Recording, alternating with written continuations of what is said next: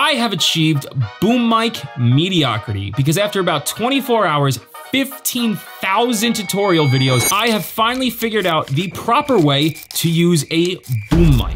Although my boom mic is a Rode VideoMic Pro Plus, and that's actually used for like vlogging on top of your camera. But hey, progress. One of the things I was actually doing wrong was I wasn't controlling my audio manually through my camera. You actually have to go into your settings and take it off auto. When it's on auto, it puts the gain up really high so the microphone's always really loud. It'll make it sound like your iPhone. And that'll lead to really bad clipping in your videos, and it'll just sound really flat with a bunch of background noise. The other thing you're gonna need for this is a mic stand and an extension cable. You want the mic stand because you want the microphone as close to your mouth as possible. My microphone is literally right here. My finger is touching the tip of it.